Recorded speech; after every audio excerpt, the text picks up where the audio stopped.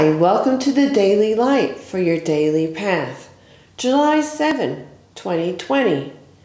Then was Jesus led up of the Spirit into the wilderness to be tempted of the devil.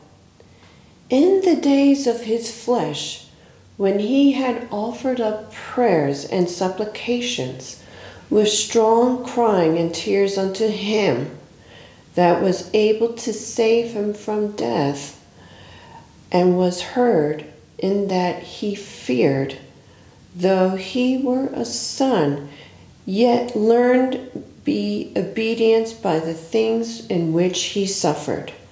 And being made perfect, he became the author of eternal salvation unto all them that obeyed him.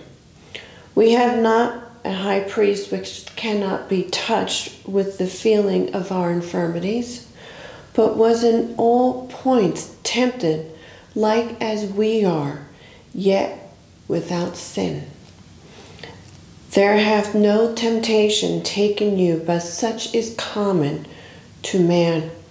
But God is faithful, who will not suffer you to be tempted above that ye are able, but will with the temptation also make a way to escape, that ye may be also able to bear it.